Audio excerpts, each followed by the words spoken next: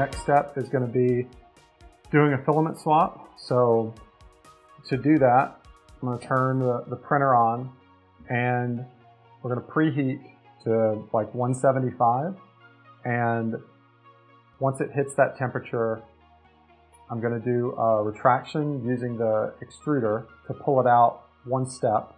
And the reason for that is we just want to pull it just out of the hot end, release any pressure that's on it, trying to minimize the chances that when we do fully retract it, that it's going to snap off inside the hot end and leave a bunch of gunk there. On the flip side, we don't want it too hot, because if we do that, then if we pull it out too quickly, we'll get stringing, which will leave filament in the Bowden tube potentially, but also in the hot end assembly. That'll require us, in either case, too hot or too cold, to actually disassemble everything to clean it out and then put in our new filament. So I'm going to clean up the table here a little bit, set this thing to preheat, and I'll be back in just a minute. Okay, 175 it is.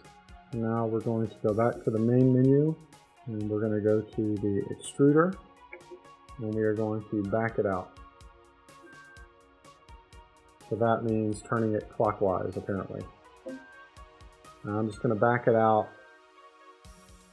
1, 2, 3, 4 steps. You can see I hit it forward once, backed it out 3.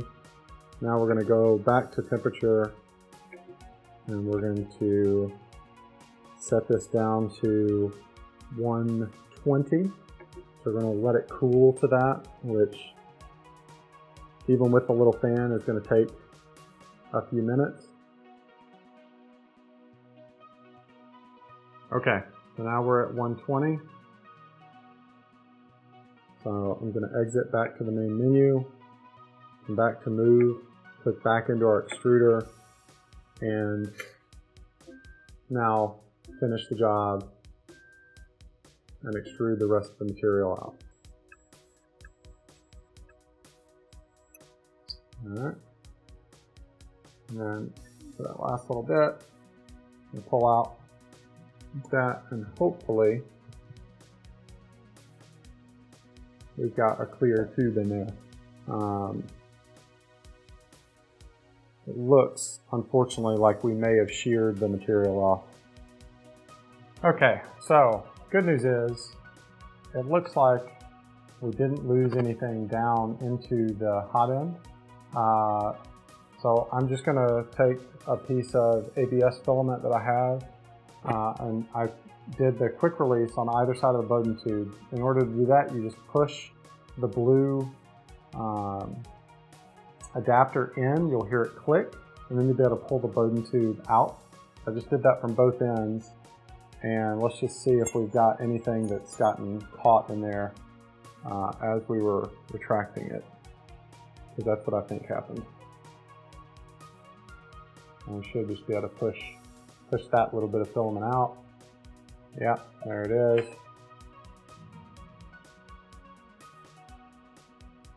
There we go. And looking at the end of this piece of filament, you can see that it actually is in the shape of the hot end's tip, and it's got just a tiny itty bitty bit of stringing, which is exactly what we kind of want to see. So that tells me conclusively that there's not any that broke off and it's left inside the hot end. So no tear down necessary. Now the main reason that happened is because the PLA that I was using in this has been sitting around exposed to air and unused for a really long time. So as you can tell, there were a couple of stress points where it's been bent back and forth, and obviously one of those stress points was a little too much and it failed. So after we've got that, all we have to do is push the little blue stopper back in, push the Bowden tube down into it as far as we can get it to go down.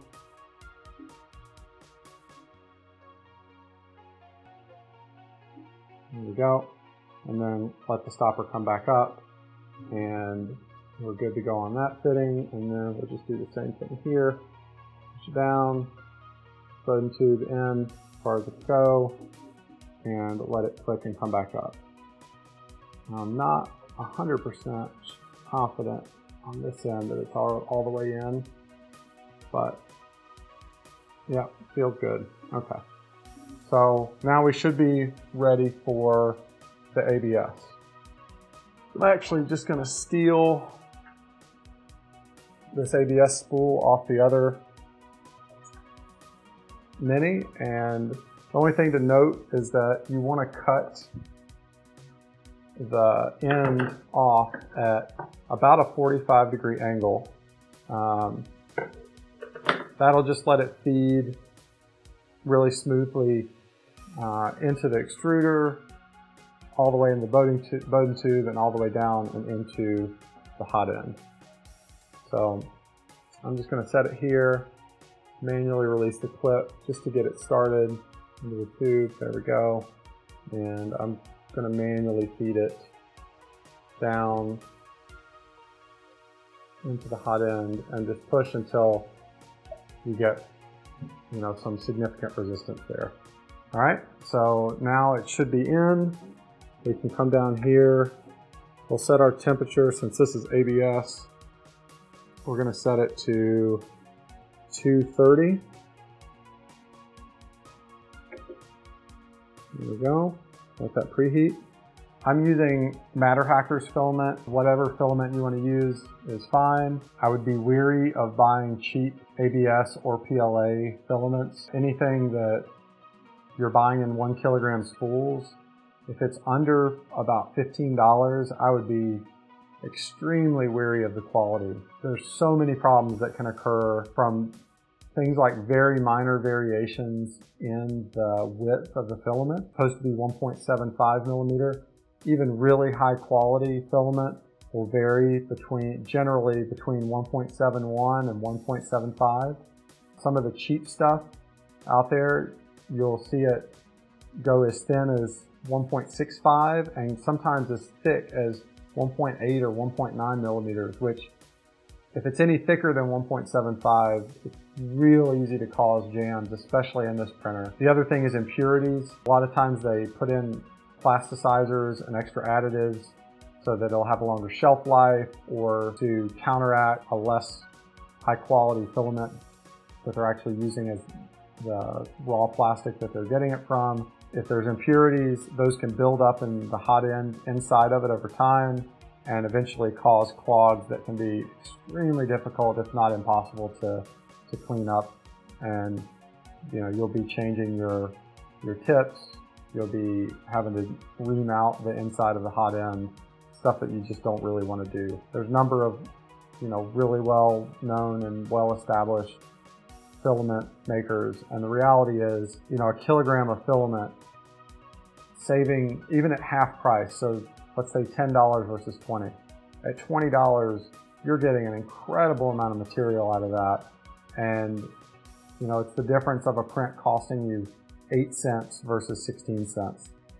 It's really tiny amounts of cost savings, but the potential for screwing up your printer in downtime and repairs goes up astronomically. So just be wary of that when you're picking your material.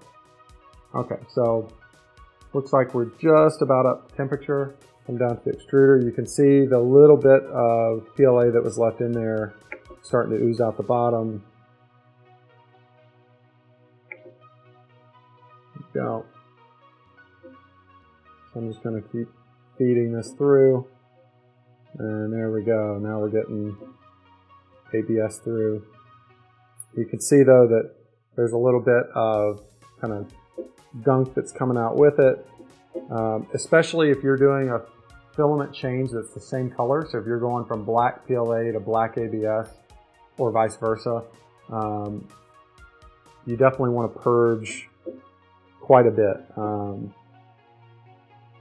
I would recommend purging, you know, 100 millimeters or so if you can, just to make sure that that other filament is out, especially going from PLA to ABS. PLA has a much lower melting point, so the hot temperatures required, 230 degrees Celsius to print ABS. What will happen is it'll start, if there's any PLA left in there as you're beginning to print, when you're printing and it's doing retractions along the way, what'll happen is you'll get basically soot. So it'll start to burn actually inside of the hot end, and you can get buildup and gunk up that will start to clog the hot end up, that we definitely do not want to happen. Going the opposite way, going from ABS back to PLA, the big problem is that since ABS has a much higher temperature, both printing and melting point, you need to actually purge out the ABS at ABS temperature, so at 230 or so, until you make sure you get it all out, and then lower the temperature back down for PLA. Again, you want to do that in a purge cycle, because if you just expect to do it when it's printing regularly with retractions and everything going on, you'll find that it'll get little bits of ABS kind of stuck to the sides and down in the tip, and it's real easy to clog up that way as well. So just keep that in mind. I think we've gotten pretty much everything out. I'm just doing a visual check over the links that I just extruded, and everything looks good. So I think we're solid there. We've got our new filament in. We've done a proper switch out. I'm just going to stop the preheat here. So we have leveled the bed. We have secured the glass to the bed. We've put the insulating material underneath it. We've changed filaments. We've purged the old filament through, so the new filament's good to go. The last thing we need to do is we need to check that at temperature. So with both the bed heated up as well as the hot end heated up, we need to verify that everything is still level. It should be, but it's amazing what can happen when things heat up. So we want to make sure that everything is still level on the bed, everything looks good, there's still enough tolerance with our piece of paper so that when we do go to start printing, we'll be in good shape.